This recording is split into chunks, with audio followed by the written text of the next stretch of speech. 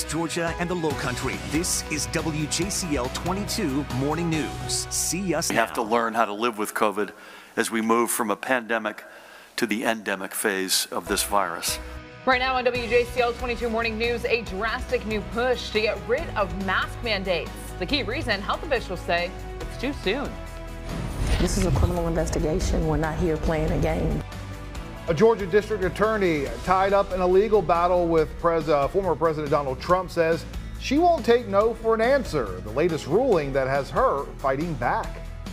The former mayor of Atlanta making a big move. Keisha Lance Bottoms joining Atlanta-based CNN. The new position she'll hold and why she says she's been working for this for decades. And in just hours, we'll learn which movies, filmmakers, and actors are nominated for the Oscars set to air right here on WJCL 22. This morning, the biggest movies and TV shows being shot right here in our area.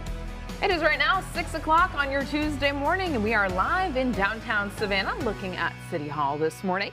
We want to thank you so much for starting your day with us here on WJCL 22. Good morning, everyone. I'm Emma Hamilton. And I'm Frank Solkowski. Meteorologist Jonathan Myers joining us as well. And John, I tell you what, after the past couple days where we've had some wet, chilly temperatures to start the day, today not nearly as bad.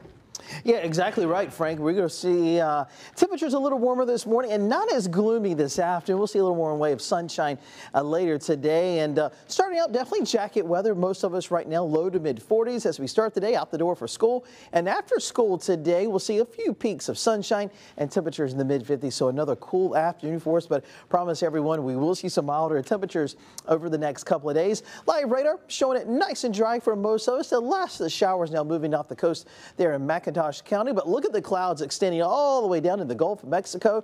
These clouds will continue to stream our way throughout the day. So I believe a good part of the daytime today we will see mainly cloudy skies. But like I said, moderate weather is on the way back up closer to average tomorrow into the mid 60s. And how about close to 70 by Saturday? I'll detail this warm up in less than 10 minutes.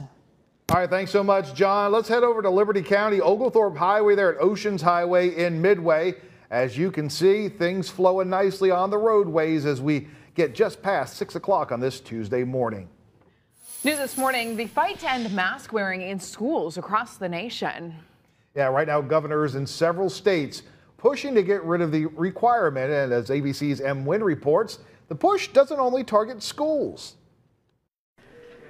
This morning, COVID-19 infections are falling across the nation. And now some states, once epicenters for the virus, are announcing masks will no longer be required in schools starting in about a month. New Jersey's governor says he's leaving restrictions up to the school districts. We have to learn how to live with COVID as we move from a pandemic to the endemic phase of this virus. Delaware, Connecticut, and Oregon also planning to end school mask mandates, with New York's governor signaling she may make an announcement on the issue tomorrow. California is ending its indoor mask mandate next week, but keeping the rules in place for school children, at least for now. This comes as hospitalizations are down nearly 50%, with new cases dropping 61% since mid-January. Nearly 632,000 kids tested positive last week. Some health professionals say it's too soon to end mask mandates because vaccination rates are not high enough yet among the school-age population. Vaccination rates are the lowest in individuals under age 40.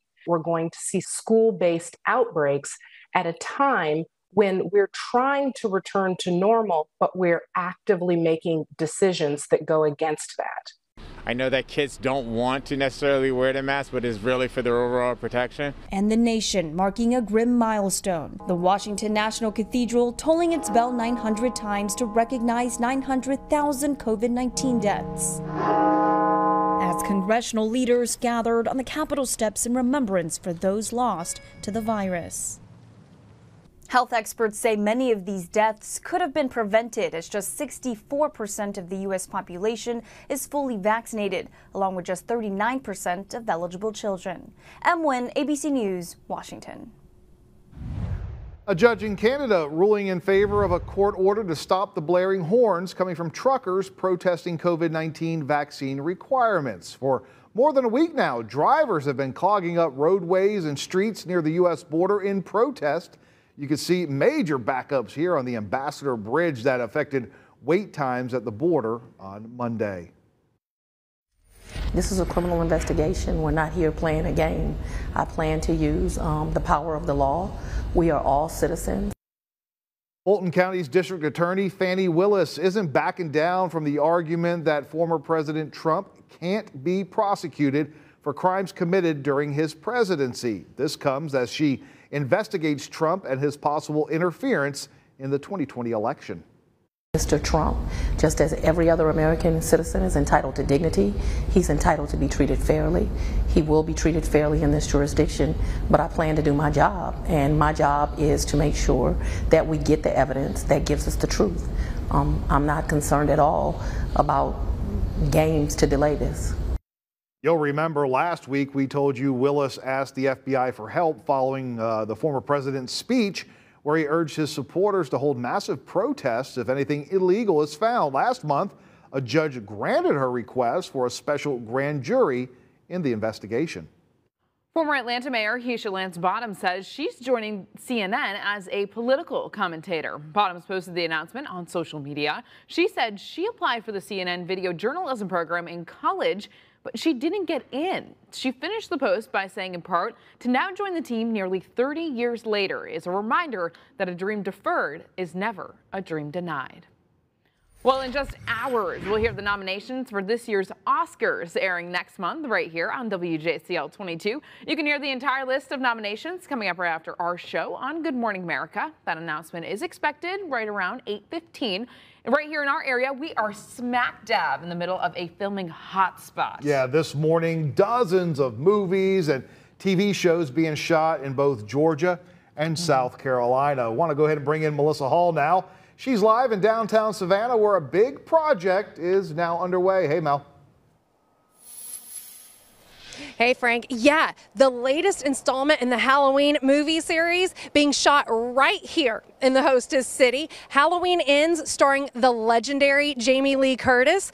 Now, that is going on right now. It'll be the third and final installment of the franchise reboot, which of course began back in 2018 with Halloween. That was filmed mostly in the low country of South Carolina.